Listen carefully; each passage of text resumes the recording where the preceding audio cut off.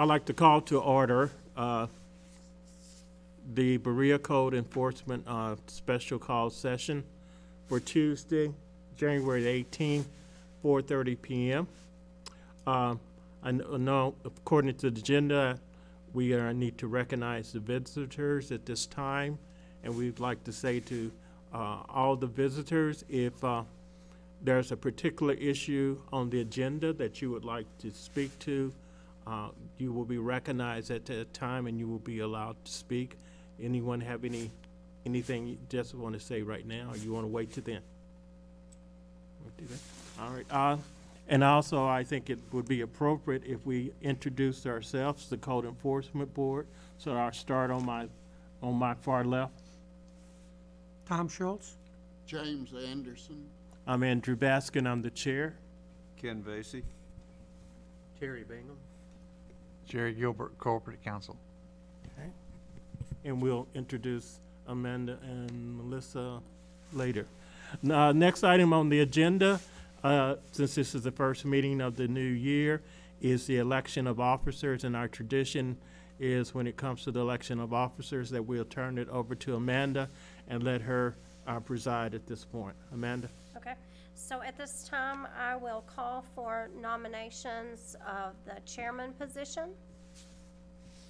Any nominations for the position of chairman at this time?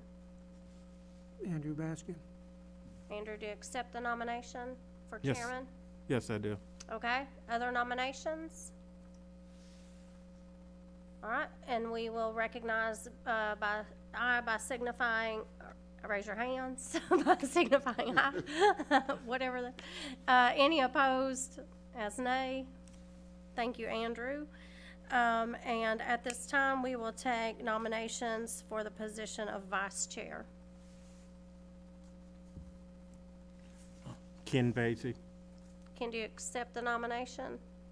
Yes. Okay, thank you, Ken. All those in favor signify by saying aye. Aye. Aye. Any opposed?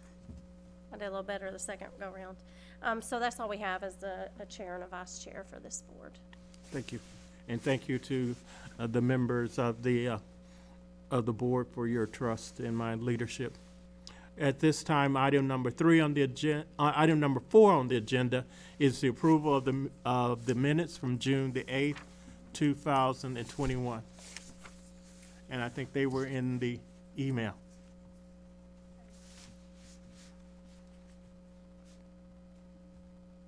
May I have a motion to deal with the minutes of the meeting from June the 8th? So moved. Is there a second? Second. Okay, it's been motioned and second to approve the minutes from June the 8th. All in favor of the motion, let it be known by saying aye. Aye. Opposed? Motion passes. New business. The new business deals with 111 Adams Street, Tammy Knuckles, inoperable vehicle, rubbish, minimum housing standards. Mr. Gilbert, will you swear in Mrs. Haney so she may give her testimony? Do you swear or affirm to tell the truth, the whole truth, and nothing but the truth? I do. The witness has been sworn, Mr. Chair. Okay. You may go ahead. Thank you. So again, as Mr. Baskin said, we are here to discuss the matters of 111 Adams Street. So we initially got a complaint to the codes office that a detached accessory structure was being used as a primary dwelling. So that was in May of 2021. So we sent that notice. In August of last year, we started receiving several more complaints concerning the amount of rubbish and trash at the property.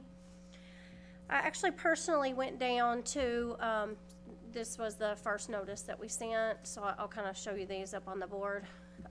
So in August, I personally went down there, spoke to Miss Knuckles, told her that she had had some complaints about the trash and about someone living in the accessory structure, and at the time she was unable to haul the trash away. She just didn't have the means to haul the trash away. So I made arrangements with our Public Works Department that if she would bring this stuff out to the curb, that the city would pick that up and we would charge her for that. And we've done that on several occasions, so we charged people the dump bill that Waste Connections would charge us to send to the transfer station, plus a minimum fee for using our equipment and labor.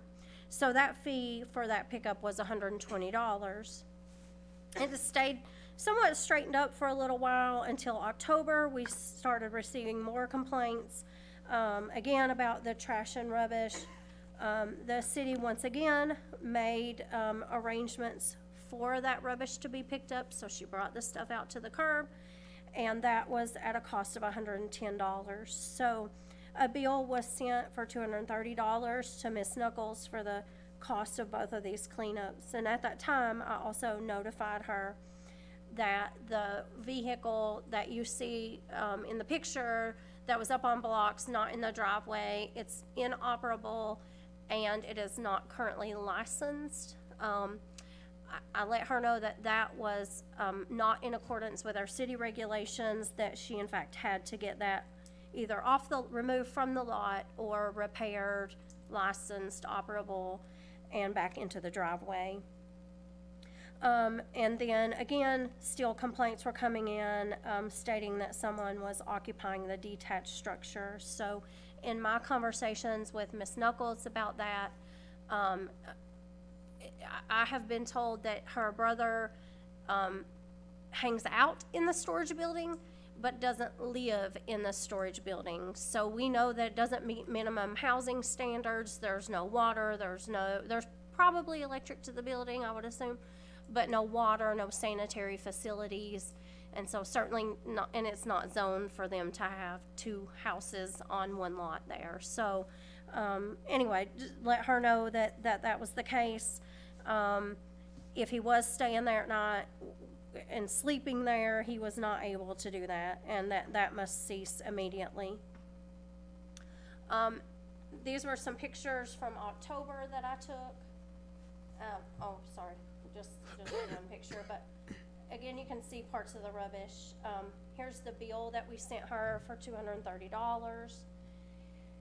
In December, I mailed Miss Knuckles, what I noted was a final notice to say that the vehicle had to be repaired, the rubbish must be removed, and that no one could live in the accessory structure, or we would schedule this codes board hearing. And so I gave her a deadline of early January to have all those things done. And then as of Friday, January the 14th, it was still in about the same condition. So here's December pictures, the last time I sent her the notice.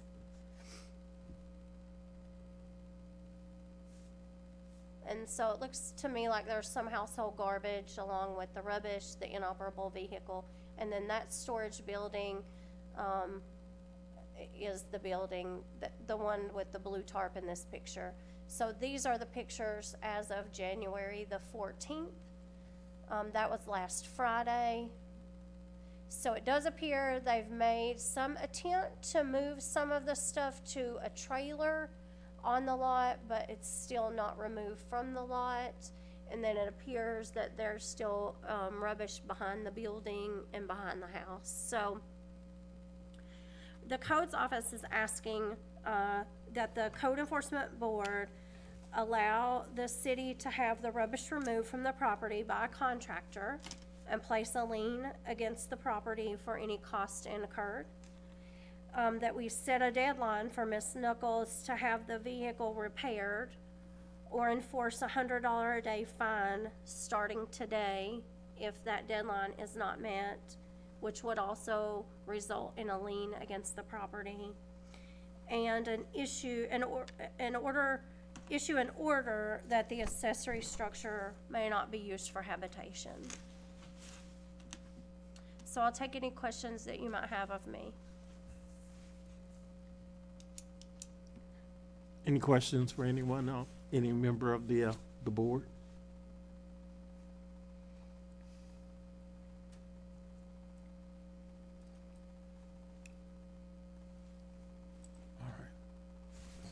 There are none right now. All right. So, Mrs. Knuckles, is there Mrs. Knuckles? Is she here? Mhm. Okay. Would you like to speak? Okay, well, would you please be sworn in by the attorney? Can you come up to that podium over there? I've got the microphone on for you. Do you swear or affirm to tell the truth, the whole truth, and nothing but the truth? Yes. The witness has been sworn, Mr. Chairman. All right. Mr. Knuckles, you may speak. I was telling her that I lost my son and my husband. I lost them one right behind the other. I lost my son Daniel on October the 3rd, 2020, and I lost my husband on December the 24th, 2020. And I let my brother and his wife come down and spend a little time with me, you know, because I've been having health problems and everything. And I've just been having a bad, rough time. And I've told my brother not to bring nothing there, you know, and put it there, you know. I told him, I said, look, I can't do this, you know. I said, I live in a city. And I said, I need it, you know, I need you to get it out of here. So he told me today and last night that he would move it for me, but it snowed and everything, and he wasn't able to get it all, but I've got somebody else that said they would help me move it too, but they're having a hard time too, you know, with gas problems and everything, and I was just wondering if how long I would have time to move everything, because I'm having a rough time and I can't do it all by myself. Well, I will attempt to answer your question. What we will do after we hear from everyone is we will adjourn, and we will go into executive session. And I'm not going to say what we will decide or won't decide. I will only say to you, Mrs. Knuckles, based upon what has happened in the past, we have tried to work with citizens and given them time to correct the problem or the situation. I have never had nothing like this to come about with me. I've never had no problem with nothing.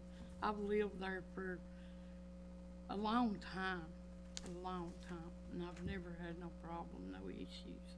Well, what I'm starting to say, and I would say if it would help you, and first of all, I know speaking for all members of the board, we are sorry for your loss within such a double loss within such a short period of time. Yeah. But what I am saying is that we have hearts, because we are all citizens, and we've all, I would think, experienced some difficult days that quite often we didn't prepare for. So I would say, do not think that there will be a decision made today, because normally what happens is it takes us a while. We make a decision and then we have to communicate it to the attorney, and it takes a while to get back. So there will be some time there. And in terms of a decision, I would also, the board can let me know if I'm speaking out of turn. We have tried to work with everyone, and we know that. So if that will help make you feel better. So I'm saying that we have a wide range. We could say, well, we're not going to enforce anything right now and give you X amount of days to get the problem taken care of. I'm not saying what the decision is, but I'm trying to put you at rest and to say that we and the code enforcement try to work with the citizens, okay? I know y'all do. I know Okay, y'all do. so if that will help make you feel any better. Okay, thank you. But I think I've expressed what we normally do.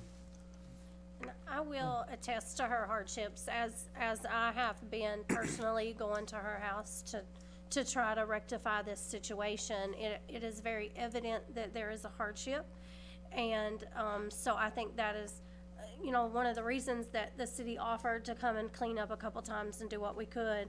And what I've told Ms. Knuckles is that she should ask for the amount of time that she thinks that she needs.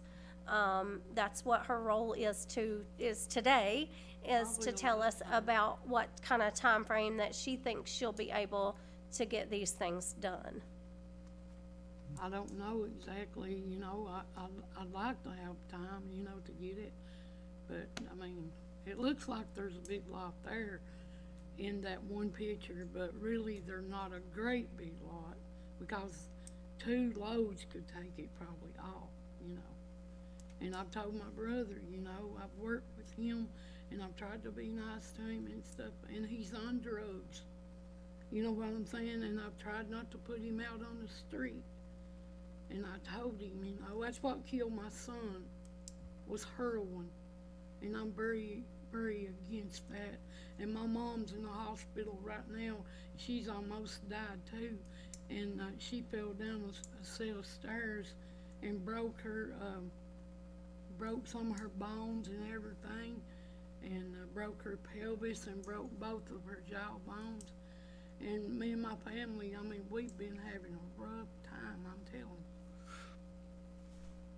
But I don't know how long y'all would want to give me, you know, I don't know.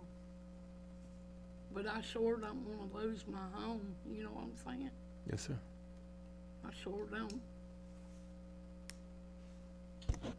May I ask a question? Mm-hmm. Tammy, is the vehicle in your name? Yeah, Okay. it's insured. I just gotta put my license on it. It's insured and it's gotta have a water pump put on it. Is it operating right now or not? No, it's just sitting there right now, but now it's down off of them block now. Did you have your hand up, Mr. Williams? Is your brother still living in that little building? No, he don't live with him and his woman got him an apartment, but he's just back and forth, but he comes in my house and he stays in my house, but he'll go out there and hang out, you know, sometimes of a night and of a day, but he ain't been staying there much at my house. Any more questions for Mrs. Knuckles? Well, I think the question would be, how long would you need to get that cleaned up?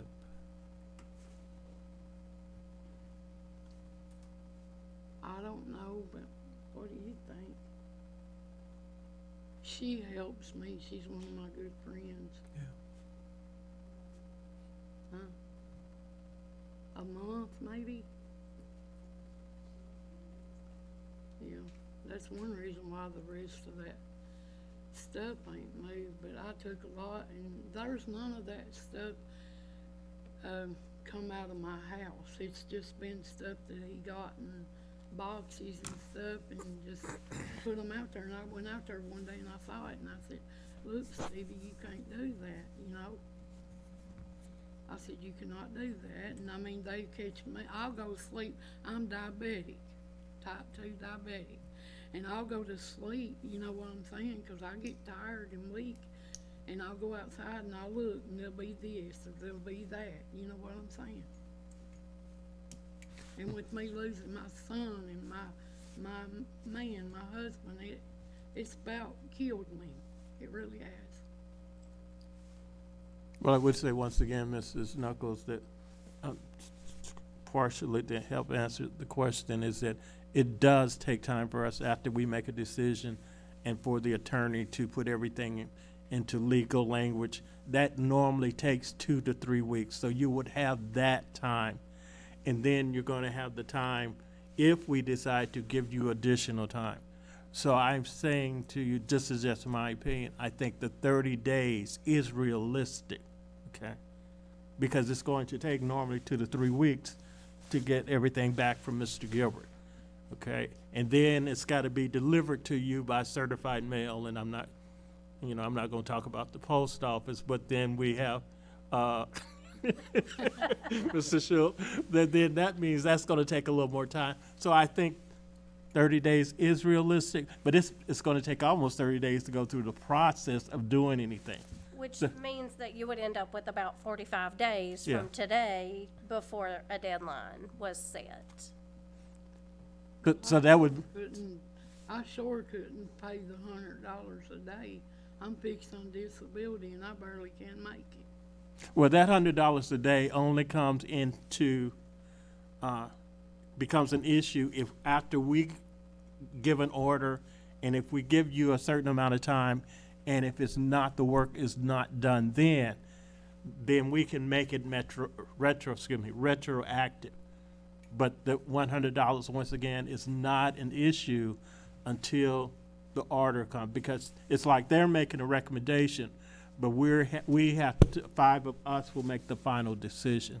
Yeah. So once again, I know that's still hanging over your head, but I'm saying it does not have to be your immediate worry.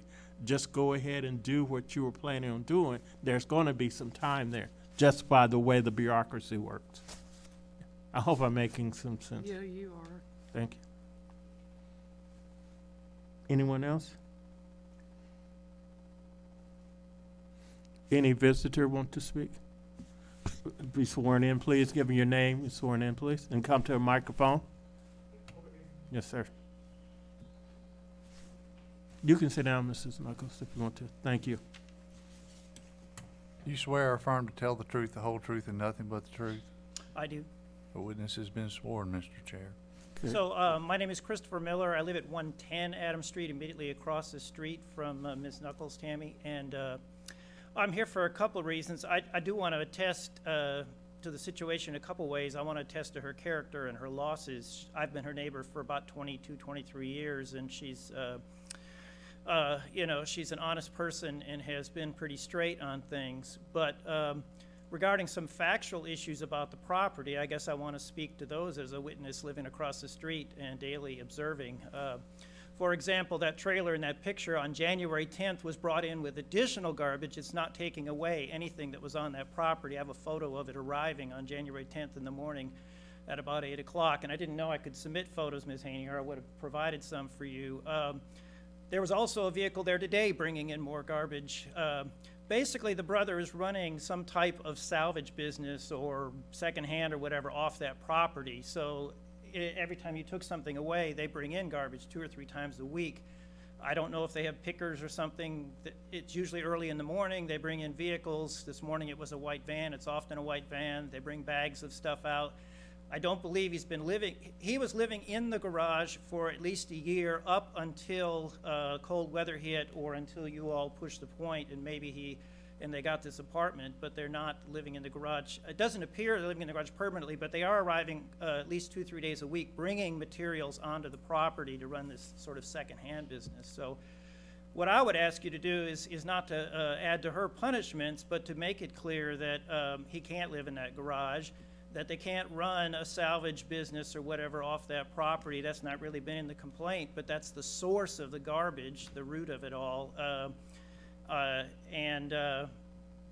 Yeah, I've not complained about the garbage. I've only complained about the living in the structure because that's been of concern to me. I knew that was not a rated structure and that was part of the problem. But it's really, she's kind of being victimized by her brother who doesn't listen to her and will not do what she asks regarding this situation. So I know some of that, it you know, is almost more of a social worker situation. It needs some other type of assistance besides your codes work here, but at least making it clear what the rules are, what can be done on that property may give her some leverage regarding her brother to get him to stop abusing the property, her property, in this situation, and making it clear to her that as owner, she's responsible for all his actions on that property. I think that might be clear to her, but she doesn't, she has struggles to be able to make that clear to him or to enforce that. So that's my statement. I'd be happy to answer questions if somebody has questions, but that's what I've observed.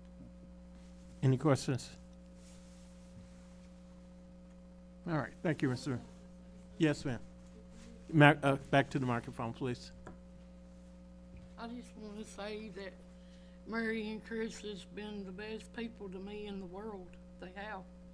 And they have ever since I've lived in my property. And I don't mean to cry, but when my man and my boy was home, I didn't have to deal with this.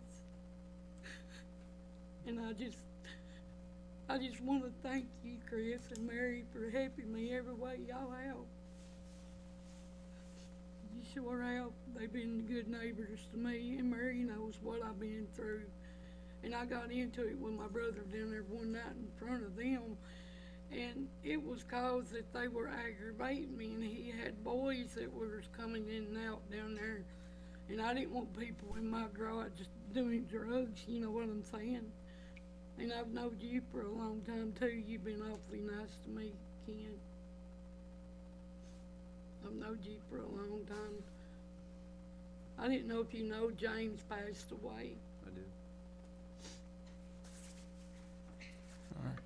Thanks. I have a follow-up question about if there is some type of salvage business being run, does some of that stuff ever leave the property? Yeah, he's took a lot of it, and I Okay. don't know what he does with. Wait a minute. I know it's gotta be up. What I've observed from across the street is a constant flow of stuff in and out, which is why you've done that. Now, I don't know where he's selling it at, and I don't know who brings it in. I've observed a number of people bringing it in a number of different vehicles. Just in the last 3 weeks, I've seen a large black pickup truck bring in materials. I've seen the van bring in materials, and I saw them bring in that trailer on January 10th, full of stuff. There's less stuff on it now. I see them go in and out of that backyard. I don't know if they do some kind of sorting or whatever. In speaking to me, he made reference to somebody where he sold some stuff once, but I don't know. So that's what it appears to me, is there's some type of salvage business or secondhand business being operated off of that property, where it's the storage and sorting area, although I've observed deals going on back and forth where people have brought him stuff and asked him if he wanted to buy it, things along those lines too. So. The white van belongs to his mother-in-law. His wife's mother is a good Christian woman, and his wife drives that a lot. And they lost their home they used to live on Washington. They lost their home because they got on meth and stuff. And I do know the van belongs to Beverly Miller, his mother-in-law. And Bobby Joe, his wife, she's a good person and stuff. Her mom lets her borrow the van all the time to take the girls. He's got 2 girls, and they're mostly with her all the time. But they're grown, you know, but they won't hang around them long. But she lets them drive the van and take the kids to the doctors and stuff like that. That's how come the van's there, that white van. So I think in light of that, I would also make the recommendation that if an order is issued, that it also contain the language that it is a R1 zone and not appropriate for any type of secondhand or retail trade.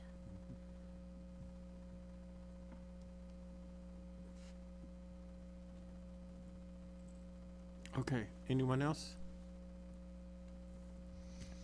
All right, so if there are no additional questions from the members of the board, no final statements from anyone?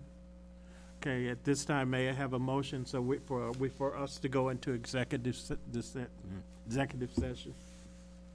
So move. Is there a second? Second. Been motion and second that the board will go into executive session. All in favor of the motion, let it be known by saying aye. Aye. Aye. Opposed? Okay, thank you, everyone.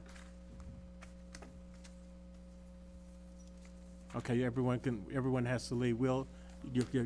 You will be, Amanda will be contacting you. Like I said, it's probably going to be at least 2 weeks. All right? Thank you all. Nice seeing y'all. Nice seeing you. And we're definitely praying for you also. Thank you.